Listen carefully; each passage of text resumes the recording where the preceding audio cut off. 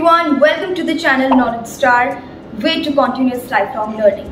My name is Karuna Singh. I hope you all are doing so well. Knowledge Star covers the major and important topics for you all. Again, this video is about the very important topic, that is NAAC, which will cover 5 major topics, which are what is NAAC, Chairperson of NAAC, Principles and Objectives of NAAC, Eligibility Criteria, and the last 7 major factors on which NAAC evaluation is based. So without much ado, let's get started. Watch this video till the end without skip. The University Grants Commission, aka UGC, established the National Assessment and Accreditation Council or NAAC in 1994 as a stand-alone agency with its headquarters in Bangalore. The mission of NAAC is to make quality assurance a crucial component of higher education institutions' day-to-day operations. Leading scholar Dr. Bhushan Patwardhan, a resident of Pune and a former vice chairman of the University Grants Commission, has been proposed as the new chairperson of the Executive Committee of the NAAC. The NAAC's guiding principles are based on objective and ongoing development rather than punishment or condemnation, enabling all institutions of higher education to make the most of their available opportunities, resources, and capabilities. When we talk about accreditation, we are talking about the NAAC certification, which is good for 5 years.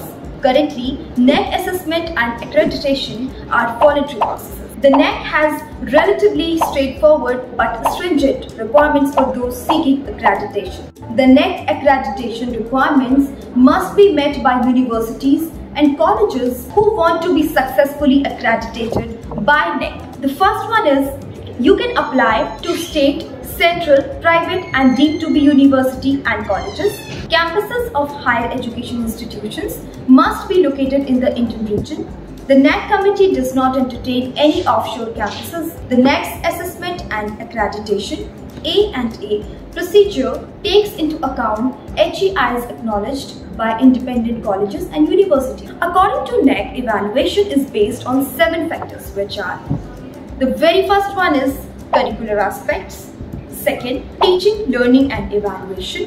Third, research, innovation and extensions. Fourth, infrastructure and learning resources.